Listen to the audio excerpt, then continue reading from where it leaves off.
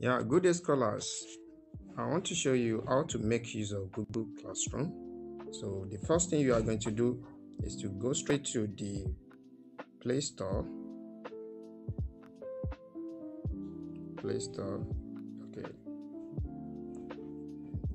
Go to Play Store. Then search for Google Classroom.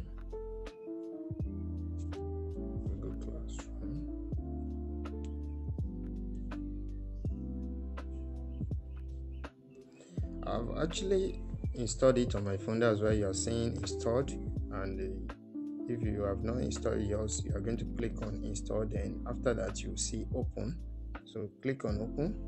Now this is how your interface is going to look like. We have create class and we have join class. You as a student, you are going to click on join class.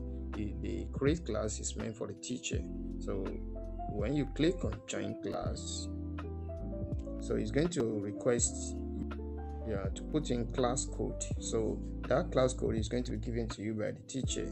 So I will provide a code for you. Then you are going to put the code there. So once you put the code here, then you are going to click on join. Then after joining, this is how the interface is going to look like. You have got your assignment is there. Your textbook you are going to read is already there.